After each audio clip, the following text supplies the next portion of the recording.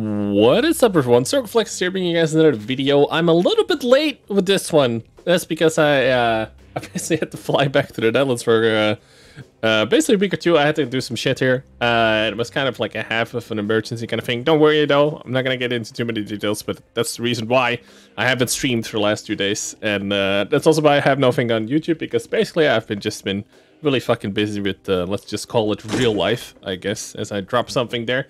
Anyway. There is now the Italian challenge, which I think started yesterday, maybe 2 days ago, where through a series of missions you can win the new Italian tank. But that's not all. If you don't finish the whole race, you can still get a discount on buying it, right? So let's take a look how much it is normally. It says here, available for you 1. You do not see this tank or the package unless you're logged in, by the way.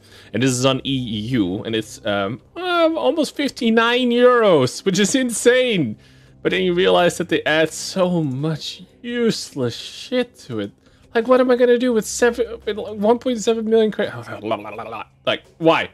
So this is really bad, all right? This also means that this tank will always be expensive as shit because of the token system. The same happened with the T44-100. The T44-100 in the standard price is like 50 euros now, because the way you could get it at first was through missions, right? So this is always going to be an expensive tank, which is a bad thing and should be noted. So yeah, that's a little bit bad. However, the marathon itself is really, really good. And I'll show you as well that finally they've made the World of Tanks in-game event thing. Like, the in-game campaign have always been such a mess. This UI has been always so shit. But for this one, the Italian one, they finally did a good job. Wow, I'm impressed. So good. So here you can see all the missions you have to do. Now, there's a couple of other good things about this campaign. Not only is this the UI really good, and you can see exactly what you need to do. They also now made it in such a way that you can either do some, like, let's say, a little bit more sophisticated way of doing the stage. There's 10 stages, and you get the Italian tank. Comes with the crew as well, 100%. But there's also a way of just earning XP. So if you don't have a tier 10, or you're like, you know what, fuck that shit, I cannot get a high caliber to save my life, you can also get 5,000 points of basic speed. Now, this is basic speed, which is both a good and a negative. The good thing is that you don't need premium time in order to compete with everyone, because it's basic speed and that doesn't get changed with premium time. So that's a good thing. And overall, I think this is a good way of doing it.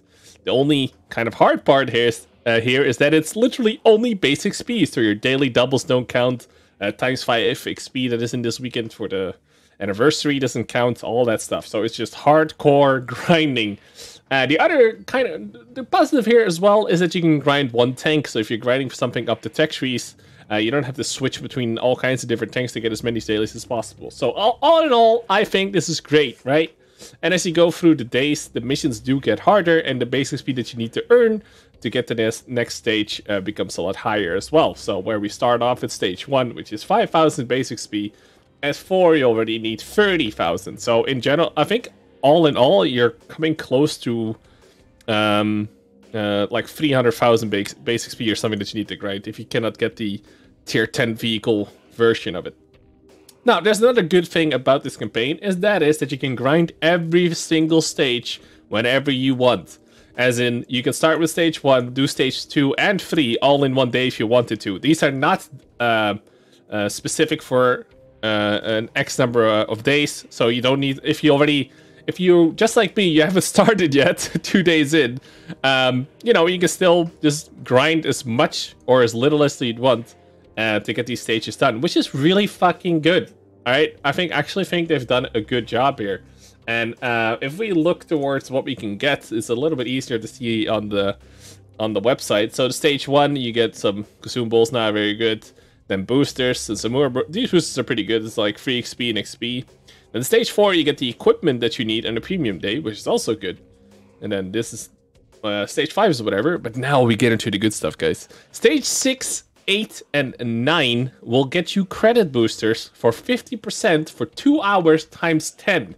This is 30 hours of 50% extra credits. Sorry, not even 30. It's 60 hours because it's 2 hours each. Quick maths. And you also get a special Italian style at tiers or stage 7. I keep saying tier, but obviously it's just the stages. And like I said, you do get the crew with it as well. So yeah, there's no 11 stage. That's a bit weird in UI, but you get what I'm saying. You need to do all 10 to get the tank.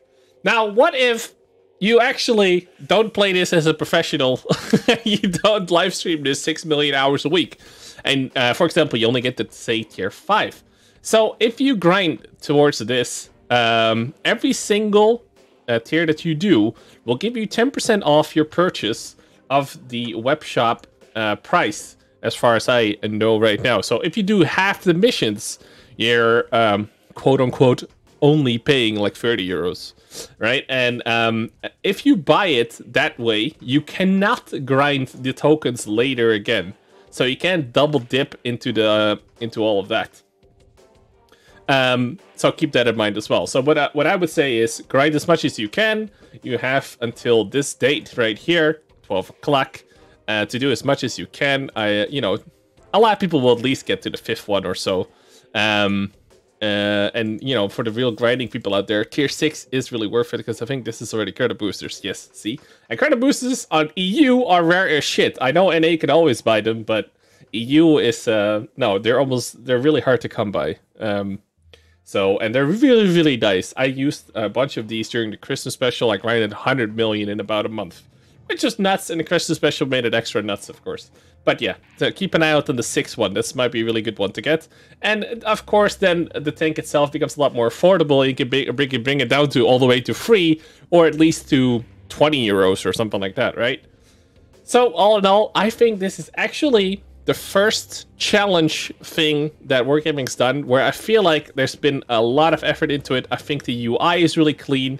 I think the model, the business model is pretty damn clean all in all, especially for Wargaming's sake. And I think they've done a really good job here.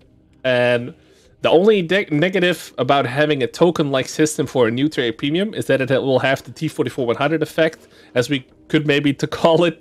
And that is that if they ever sell this tank again, it will likely be pretty expensive compared to normal tier 8 premium mediums, which are anywhere from like 26 to 33 euros ish, which is also weird that there's like a 5-6 euro difference between them, but hey, that's a talk for another day. So overall, this Italian challenge is really, really good, and I think the tank itself looks promising, and they actually buffed it before releasing it, so a lot of the reviews you've seen are done on vehicles that aren't buffed yet either.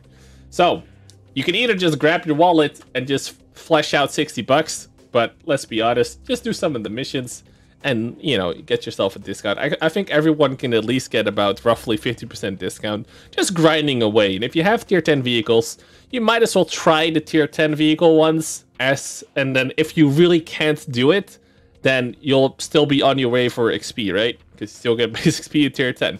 But this is an interesting thing to note. Not everybody will have tier 10s, and not everybody likes to play tier 10s. I don't really like to play tier 10s these days, because I think the meta is really bad. Mostly because of the 268 version 4, Type 5 heavies, all that stuff. So I figured, why not talk about some other things you could use to get that basic XP going?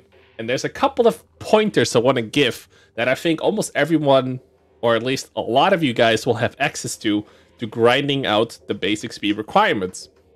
First off, you need to have a tier 6 or higher. Tier 5 doesn't count. So hopefully this, if you don't have a tier 6 yet, that's kind of a bummer. You cannot do the missions. However, tier 6, there is something that is well, I almost hate to say it, but guys, listen. It counts basic speed. What gets a lot of basic speed?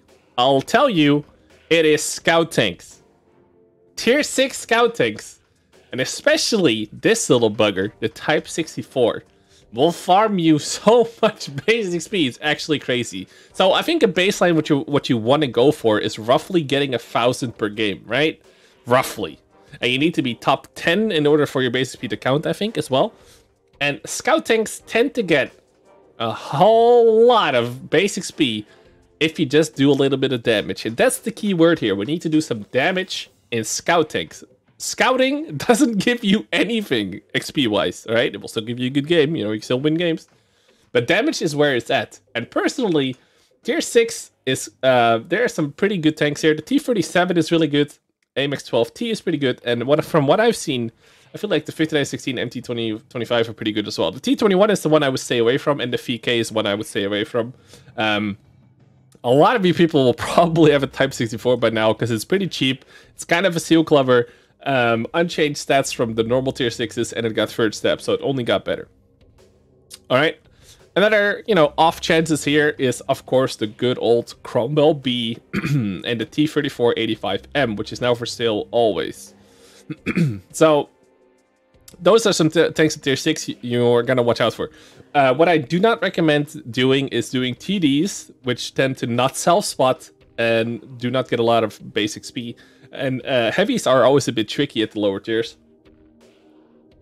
Because of the matchmaking, right? It's always going to screw you over.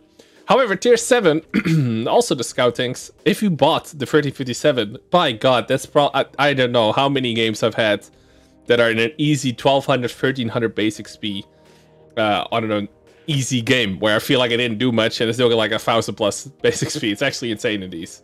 But T71 CMCDs, the T71 DA especially, if you still have a Type 62, almost all of these scouts, except for, well, here we go again, the Germans, the SP1C, I would not really recommend it. But the LTG as well, pretty easy. I say I'd rate the 57 first place, T71 DA second place, T71 CMCD third place, and then the other ones are pretty similar. The Type 62, WZ, LTG are all kind of really similar tanks. And again, scout tanks is where it's at. The mediums at tier 7, M10 is not a bad choice, being a premium. They tend to get a bit higher base XP as well. So a Panzer M10 is still something I would recommend as well, which is really fun. All the other mediums I would kind of stay away from, but they're still better choices than most of the other things. Again, I would stay away personally from TDs and heavy tanks in these lower tiers. Now, tier 8, I would just completely stay away from tier 8 unless you have the M4190. That's the only tank I would recommend playing right now. And that's because, again, it's a premium, it's unnerfed state. It's basically like a tier 8.5. Packs a hell of a punch, and can be top tier nowadays. The only reason I do not recommend playing any of the other tier 8s is literally matchmaking. There's going to be a lot of people playing tier 10, and tier 10's favorite matchmaking for the matchmaking to put you in is 357, which means you're going to seal club tier 8s and 9s, right? So tier 8 is a no-go. Then tier 9, at this point, you could argue you might as well try and play tier 10 to get the other missions done, maybe per chance before you grind out the base XP.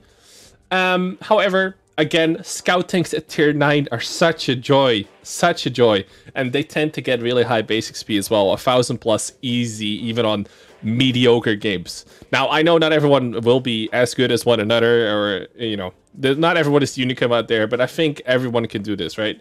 The one stinker I would stay away from is the WZ 132A. Run the T49 with the 90 mil, otherwise you should also stay away from it, and all the other ones are really good, right? This is also a case for the mediums and the heavies at tier 9. They will always get good matchmaking. Yeah. There's also a bunch of TDs you could probably play. I would stay away from the slow stuff and obvious stuff, such as the SCRV, T95, stuff like this I would really stay away from. And I would mostly focus on light tanks always, but if you don't have light tanks, focus on the medium tanks. And heavy and TDs at tier 9 is kind of the same, right? And then at tier 10, you're probably going to do the missions. The missions are, getting anywhere from high caliber to bouncing to all that stuff. So for that reason, you just need to adjust to whatever mission you're doing. You're obviously not going to bounce a lot in the Leo 1. But again, if you are farming the base XP, and for example, you need to do a blocked mission, but you don't have a good armor tier 10, you're just going to farm the XP. Again, scout tanks are relatively well. Mediums are your safest bet, as always. So yeah, that is the Italian challenge. Hopefully I could help out some people that are looking to do the grinding of the base XP. Definitely recommend picking up the tier 6 and 7 scouts. And that's basically my biggest tip. And you're gonna find a lot of people playing the same tanks, right? You're gonna probably see a lot of Type 64s, but I figure I would just give my little insight on the mission. And I think overall, it's actually really good job of wargaming this time around. I think they've done, and they actually nailed this campaign finally. It's a lot more visually attractive to the UI in the game. Yeah, absolutely. 100% go for it. Again, sorry for a little bit late video. I hope you guys still enjoyed my insight on this. I got more videos coming up. I think tomorrow I still have a highlight from last week's streams, and then on Monday I start streaming again here. So, sorry for the content drought, but I had to take care of a slight emergency in the Netherlands. So, anyway, that's enough talking for me. I hope you guys enjoyed this kind of video. I'll catch you guys in the next one. Peace out, guys.